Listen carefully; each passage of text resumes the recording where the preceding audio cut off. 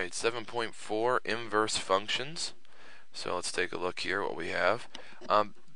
Basically, we're going to first take a look at one-to-one functions. And basically what a one-to-one function is it's saying whenever you plug in a value, you get out only one value. So if I plug in a B, I get one answer for B. If I plug in a C, I get one answer for C. If I plug in an X, I get one answer for X.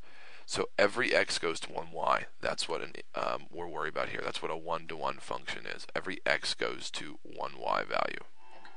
So when we take a look here at example 1, I want to prove that this is one-to-one. Well, it's actually pretty simple to prove if something is one-to-one or not. And here's what you do. You take 3x plus 2 and you write it down here. And what I want you to do is you write the same thing set equal to itself, except instead of an x, we put a y there. So same item. All I want you to do here is solve. And what we're looking for is, if for some reason, when you're solving, you get x equals y, then your answer is 1-to-1. And if you don't, then it's not. So let's try to solve both of these. I subtract 2 on both sides. And look, the 2's end up canceling out on both sides, leaving me with 3x equals 3y. I divide both sides by 3. And when I do that, I end up getting x equals y. So we would state that 3x plus 2 is 1-to-1. That's what we would suggest here because we got x equals y as our answer. So yes, it is 1-to-1. So now we take a look at this one. X squared minus 3. Is that 1-to-1? So like we said before, we need to separate this. So x squared minus 3 goes over here, and I take out the x and I put a y in its spot. So it's y squared minus 3. So to solve this, I would do what I did before because I'm trying to prove that x equals y. So I would add 3 to both sides. So I do that, and they cancel out, leaving you with x squared equals y squared. I can now square root both sides, and when I do that, I get x equals plus or minus y. Remember, whenever you square root an item, you get a plus or minus because you get two answers. So the point is, I do get x equals y, but I also get x equals negative y. That's the key. I get two answers. I get x equals y, but I also get x equals negative y.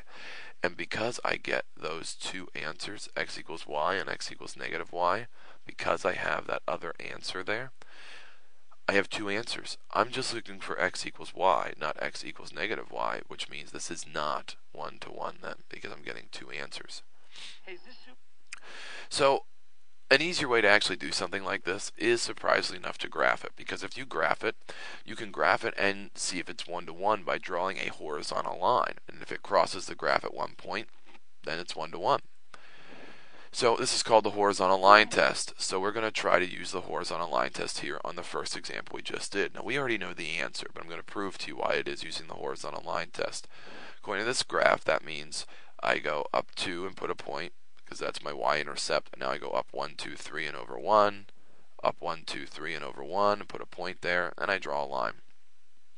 According to the horizontal line test, if I draw a horizontal line through it and it only touches it at one point, right, it's 1-to-1.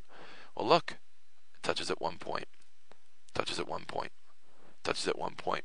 So that would state, according to that rule, that it is 1-to-1. That is a 1-to-1 function, as we knew from before.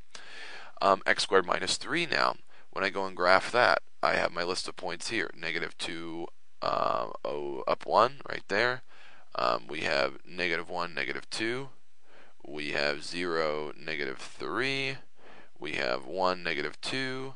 And we have 2, 1. So there's a list of my points. And I draw the lines and connect them. So horizontal line test states I draw a horizontal line through it, right? There it is. And the reason why it's not, right? The reason why it's a no is because, look, it crosses at 1, 2 points. It crosses at 1, 2 points. So the horizontal line crosses at more than one point. And because it crosses at more than one point, the answer is no. It is not a function. So the inverse function here, quick, is saying y equals f of x if and only if x equals g of y. Now I know right now, looking at that, that doesn't make much sense, but that's what we're going to explain here with some examples. And what I also want you to keep in mind is when you have the inverse function, that's like saying f to the negative 1. So if you do happen to see that anywhere. That's basically what that means. We're talking about f to the negative 1. We're talking about inverse functions. And you can do and prove inverse functions using the inverse function theorem by taking f of x and plugging it into your g of x. And you'll understand that when we go over some examples here. But you have to check it both ways. You're going to get two answers. We're going to switch and make an inverse function, and when you have the original and the inverse function, you take turns plugging each of them into each other.